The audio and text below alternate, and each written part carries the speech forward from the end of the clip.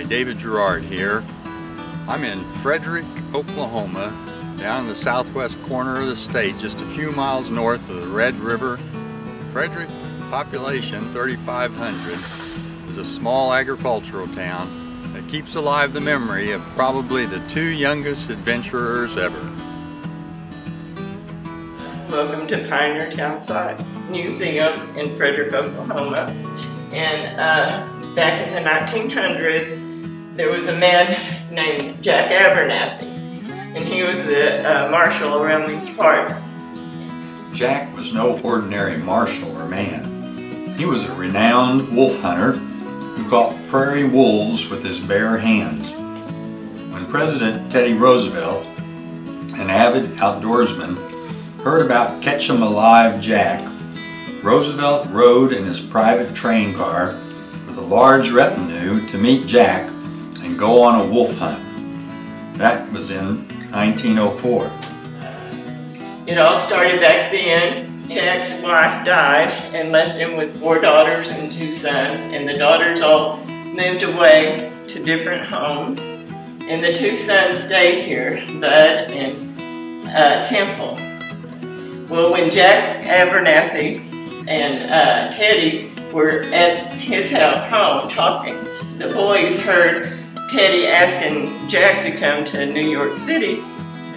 Roosevelt would be leaving the presidency in 1909 and taking an extended tour in Africa and Europe, returning in June of 1910. There would be a celebration and parade in New York. Jack's sons, Bud and Temple, hearing about the event, asked their father if they couldn't go, and their plan was to ride horses all the way from Frederick, Oklahoma to New York City. He said, okay, if y'all will go to Santa Fe, New Mexico from Frederick, Oklahoma and back again and have no problems on their horses, I'll consider it. Oh, that was sort of their training ride. Yeah, he wanted to see how that went, you know. And so the boys did that and came back, and they kept bugging their dad. Finally he said, okay. So they took off in April that year, and they went on horseback from Frederick, Oklahoma to New York City, and it took them till the first part of June to get there. And they went, and all the towns knew that they were coming, and they treated them like a king. And we have a picture here, and this is the Hotel Astor in New York City, April the 5th, 1910. And here are the 2 boys sitting at the head of the table and their dad. Oh, wow. And this is one of the Wright brothers and Teddy Roosevelt and FDR Roosevelt. But this just kind of shows you how they were treated everywhere they went. Wow.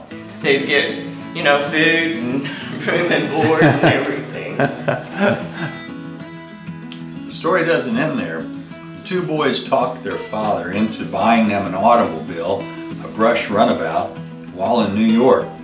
The 2 boys, ages 10 and 6, drove the vehicle back home to Oklahoma, stopping in Detroit at the brush factory to get a tune-up. In 1911, Bud and Temple took up a challenge to complete a transcontinental horseback ride across the United States in 60 days or less for a prize of $10,000. They completed the ride in 62 days, losing out on the prize money.